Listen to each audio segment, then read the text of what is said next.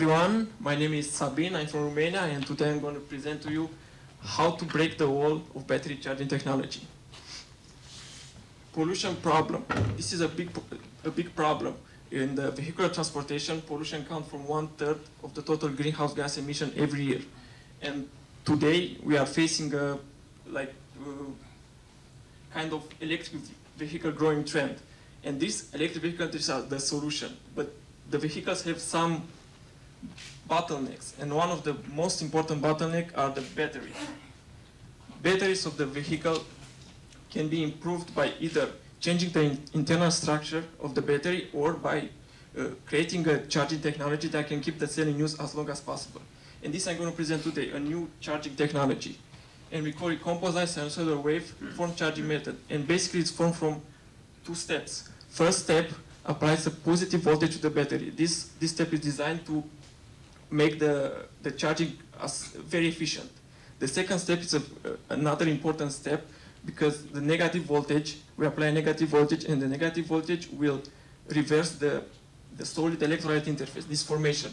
The solid electrolyte interface, we call it ACI, and this is one of the most important factors in battery degradation today. So now I'm going to show you some of my results, and for comparison, I'm using another supercharger method used by a well-known EV manufacturer. And you can see with our method, the capacity is stayed more up than the supercharger, and during charging, the temperature is lowered by 10 degrees Celsius.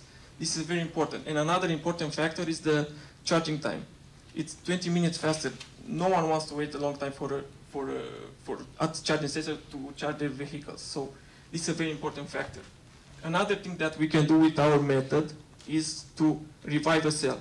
We take a cell that was already used with a charging method that is conventional, and after a long time, we can see after just 5 cycles, we recover like 13%. This will give the battery a secondary use.